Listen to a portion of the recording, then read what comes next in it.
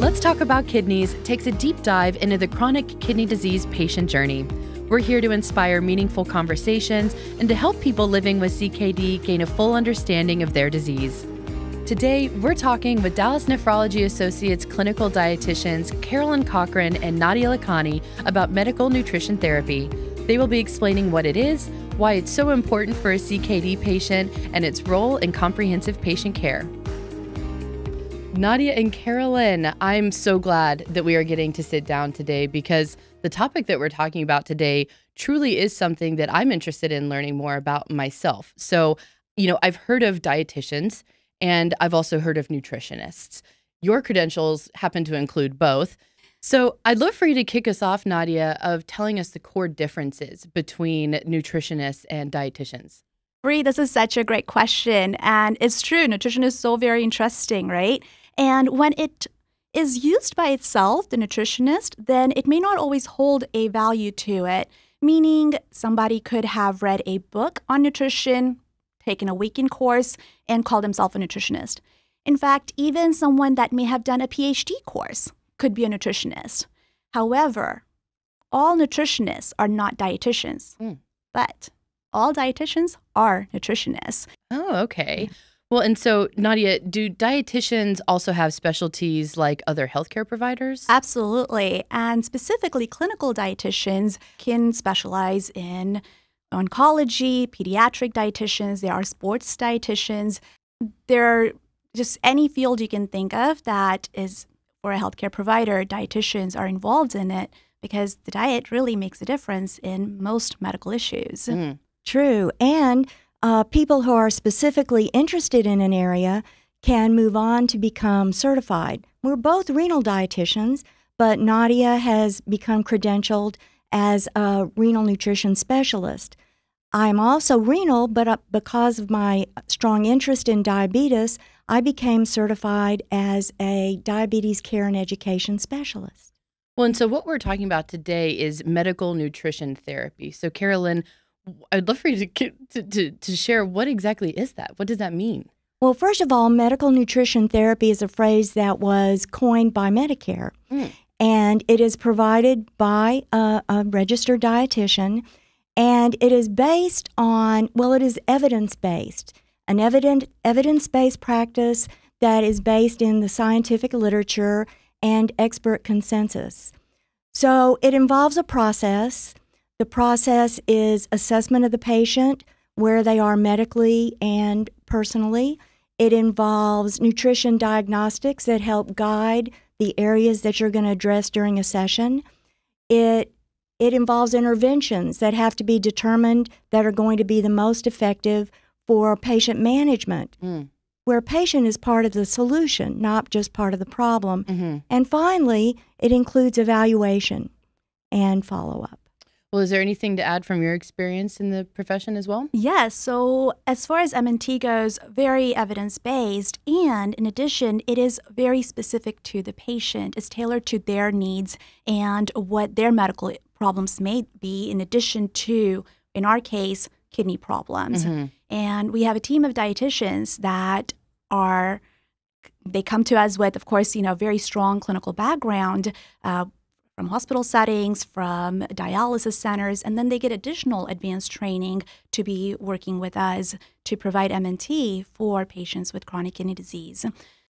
Yeah, well, and it sounds like a lot of this is very focused, patient-centered. This is very a patient-centered aspect of their care. So what is a medical nutrition therapy session like, Carolyn? Well, you've got to kick it off with the patient's medical record. So we walk into a session prepared, having already reviewed the physician's progress note, what the medical problems are, their list of medications, and laboratory results. I can imagine what else goes into it? So it starts with that preparation part. And then the next thing, really, the session starts with finding out what the patient's goals are. And we're taking into account several things, including their GI issues, their personal preferences, their food choices in general from cultural backgrounds or religion, related reasons. So all of it is taken into account. Their allergies, the list really goes on for it. So to do a comprehensive session where it's not just telling someone what to eat, but it's stuff that they will like and they will be able to do, keep it realistic, and be able to adapt and sustain long term. I can imagine that the patients, how often do they have questions? You know, we've talked a lot about you don't know what you don't know. And you being the resident experts in that situation, you know, what kind of questions come up for them in their sessions? Well, I suppose the first question they have, invariably the first question they have, Number one, when we say, what do you hope to get from this session? And they say, well, I really hope to find out what I can eat. You know, just straightforward. So I must admit, out of curiosity, you know, I hopped on the internet and to see that I might find out more about a diet for chronic kidney disease. The information available, though, definitely overwhelming, right? And it's often confusing as well. So have your patients found that to be true as well, Nadiya? Oh my goodness, that is so very true. Internet can be a really good resource, a best friend. However, it can also be the worst enemy. Our patients come with so many questions and it is overwhelming. It's sometimes conflicting. A lot of times it's information that doesn't even apply to their specific condition. Yeah. I'd love for you to add what experience you've had when patients are coming in and have used, you know, the internet quite a bit before they've met with you. I can imagine they're equipped with a lot of either questions or potential misinformation. Well, it's true. So I think the first thing is to really sift through what they feel like they've already learned and then try to focus on their individual problems related to their own blood work results. Many times patients interpret what's on the internet and come away with something that's much too strict for where they are. Oh, too strict. Yeah. Stricter than you actually expect. Absolutely. Yes. In fact, a lot of stuff on the internet is about what they cannot have. And they come to us, oh my goodness, I can't eat anything. You know, I looked up stuff, I have kidney issues, I'm supposed to help my kidneys out, and what do? I can't eat anything. And what we're doing in our role is to help the patient identify things that they can have instead of what they cannot have. Yeah. And again, you know, a lot of information may just not be applicable for them, right? So they've looked up stuff, but we have to really tell them that, hey, this does not apply for you just yet or at all, you know? There's just too much information. As is you inject the medical part of medical nutrition therapy, or we're looking at your records, we're looking at your labs. Exactly. And being able to leverage that in the process. Yeah, personal. Oh, no, go ahead. I'd love for you to add more. Well, I was going to say, to be personalized and individualized, I think one of the most useful tools that a patient can walk out of a session with is a very basic shopping list that has things that they truly eat, truly enjoy, and that are appropriate for them. And they can use it immediately when they walk out the door. Well, and all of that's so wonderful in terms of what you can actually eat, right? You should still enjoy food, right? Right. But how does someone get to see a dietitian, you know, especially with someone at DNA? Well, of course, it's got to start with a physician's referral. The physician can determine during a session that he or she would introduce this idea to the patient and say they're going to be referred to a dietitian for medical nutrition therapy. Or if the patient has actually done some research on their own, we've had cases where the patient has asked the physician for a referral for MNT. And the support staff can also help facilitate that process. And once the doctor enters in the order for the MNT, then the next step is the nurse sends it in for our billing department to verify patients' benefits. And what's great about Dallas Nephrology Associates is that we have a lot of these internal services. So we have a billing department that can verify benefits very fast. And once the benefits are verified about insurance coverages, we have this amazing seamless process called Centralized Scheduling, specifically for medical nutrition therapy scheduling with the dietitians.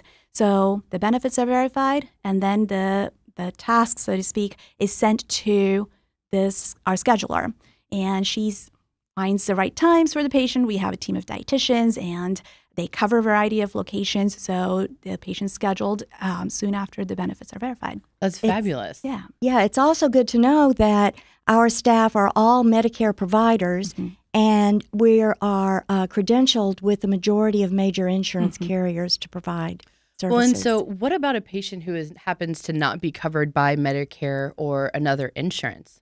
Well, Bree, they can always choose to pay on their own. It's always an option. Okay. Well, and so do you have a dietitian at every clinic, or how do you offer telehealth at this point, Nadiya? Yes, so we have been expanding, and with the American Kidney Health Initiative, which was put in place by the executive order, the interest in nutrition and the coverage of nutrition has grown, which has helped us expand our services and have more dietitians join our team. And we have a dietitian that is available to see patients at every one of our large offices currently. However, we have so many patients that live in the outskirts. And even when, in general, just the drive and such is so long. So the one great thing that's happened is the option of doing telehealth. Yeah, telehealth is a process where a patient can be comfortable in their own home. They can have their primary care provider with them, or perhaps multiple family members. It's wonderful because if they bring up certain food items, they can carry us to the kitchen and say, oh, look at this. And I'll say, well, read the label. Or vitamin and mineral products. Maybe that they have not even mentioned to their physician when they're in the clinic that they can show at that time.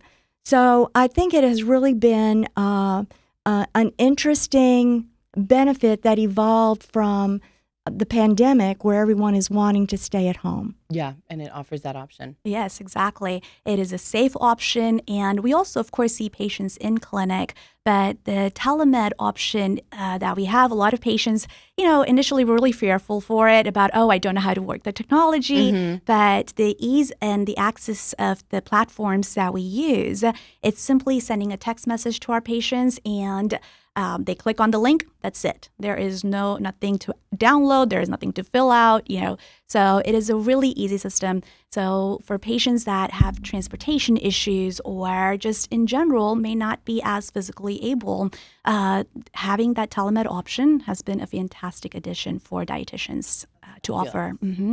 Well, and so I'd love for you to share anything else, especially when we look at the outlook and what the future, looks like for medical nutrition therapy. What else do you have to add? Well, I certainly hope that the telehealth option is adopted for the future. In the past, it was only for remote and rural residents. But it seems like that the American public has become accustomed to this method of receiving health care.